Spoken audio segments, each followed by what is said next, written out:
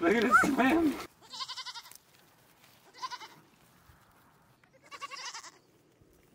Right now it's breeding season for the goats, so we're already trying to get things set up and figured out for next year's kidding season.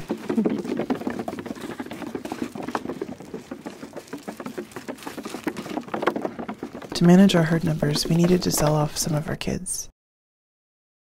Olive and Otis were the first 2 kids born on our farm, and they were quite bonded to one another, so we were really happy to see them go together as pets to a local family. As for their mamas, Fern and Fig, we've decided not to breed them again this year, so they're going to enjoy early retirement once we get them dried off. Oh, that's cute.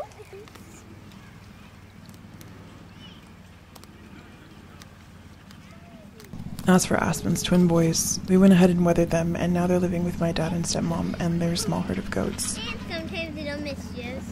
Look, see, I'm snuggling with the goats. Coming in. Hi.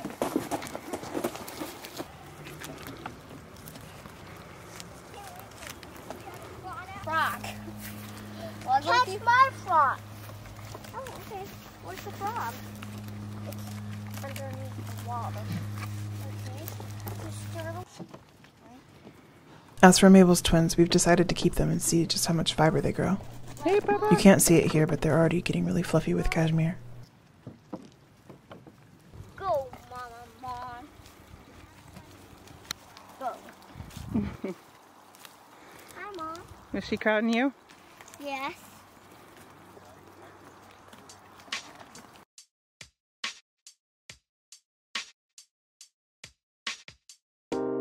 If you were around last spring, you know it rained and rained through all of June and July.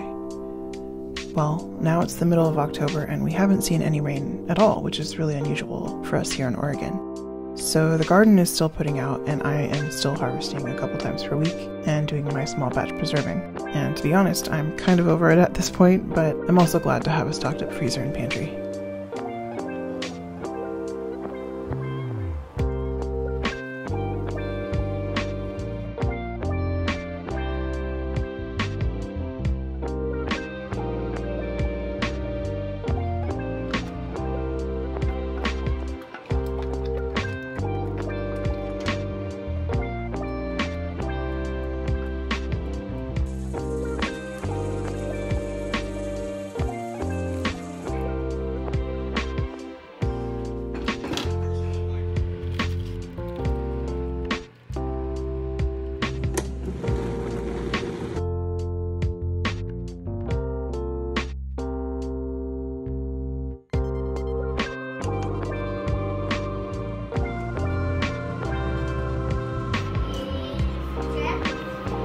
Me?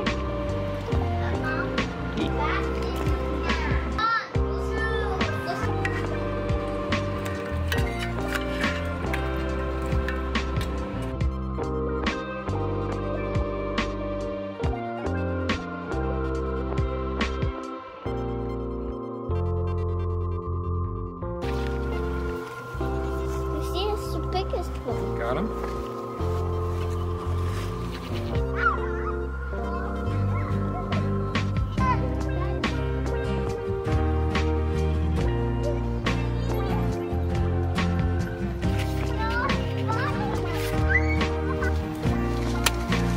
Mosquito hawk right here. These grapes are delicious. Yeah, I think that's what the carrot is.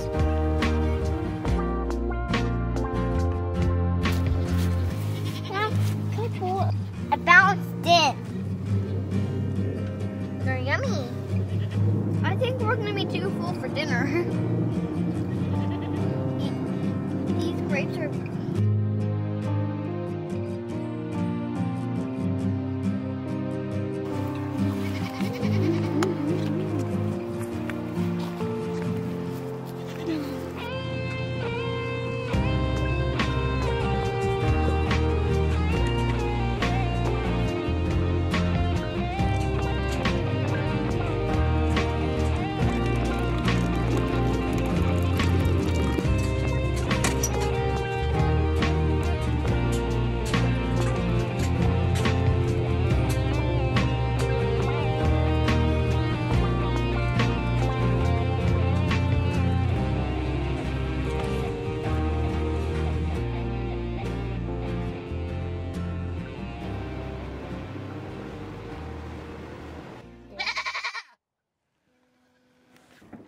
Meet our most recent additions to the herd.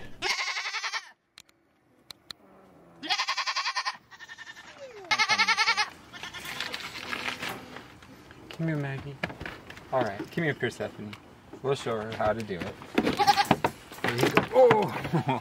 I'm gonna close this. Okay.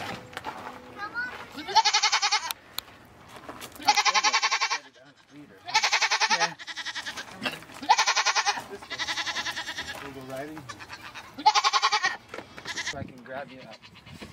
Yeah, just like that. I am gonna carry you. I saw them. Okay, Mary, come hop out of the car.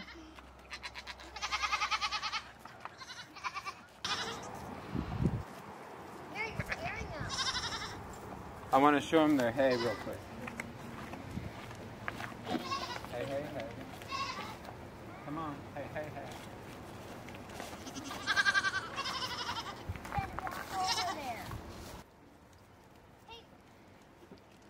We picked up these two from M. Capra Farm, the same farm where we found Pepper and her brother Phineas last month. Yeah. The brown doe with the frosted ears is Magnolia, and the other doe with the moon spots is Persephone, or we call them Maggie and Percy. Hey.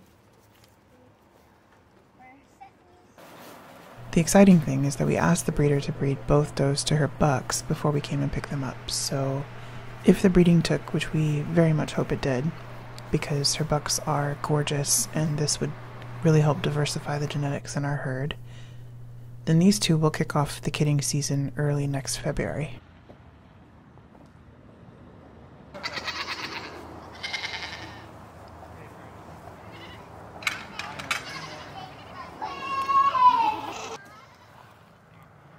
In addition to Maggie and Persephone being bred, we are breeding both Willow and later Aspen to our buck Thomas.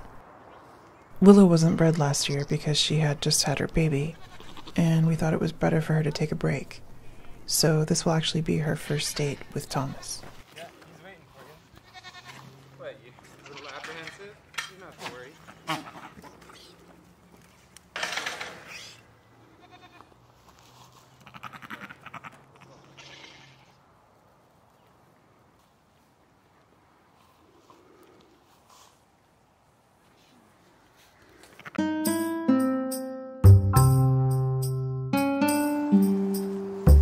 That was that.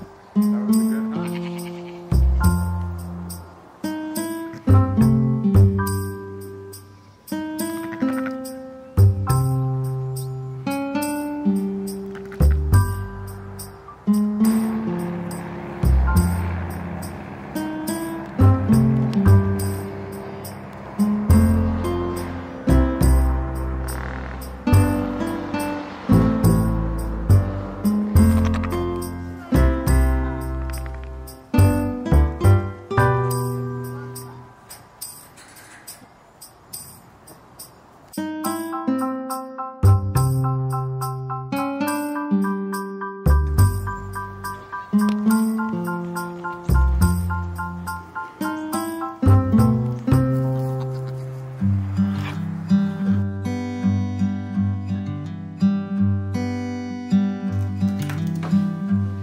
So, as you saw in the beginning of this vlog, I decided to go ahead and rip back the sweater I was knitting with this yarn, which is a beautiful Gotland blend from Lerga of Fiber Tales.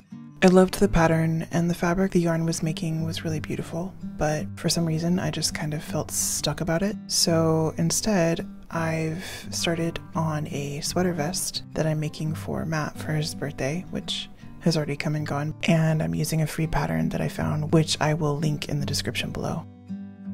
So far I've finished the back, and I've got the stitches on stitch holders.